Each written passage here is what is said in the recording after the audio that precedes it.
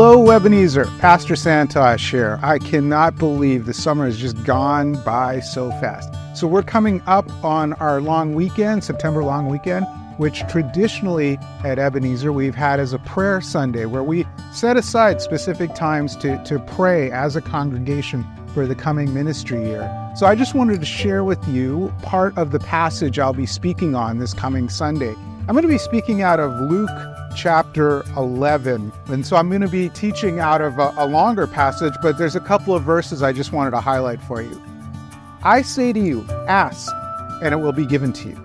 Seek, you will find. Knock, and the door will be open. For everyone who asks receives, the one who seeks finds, the one who knocks, the door will be open. Ask, seek not. If you've grown up in the church, likely this is a verse you've heard before, but we're going to go a little bit deeper into that. What does it mean to ask God? And what does it mean when He answers us? What does it mean to seek for something? What does it mean to find something?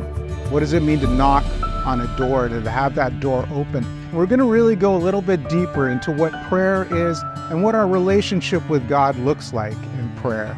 So I know September long weekend, a few of you will still stay out the lake for that one last enjoyment of summer, which is great. Join us online. We'd love to see you.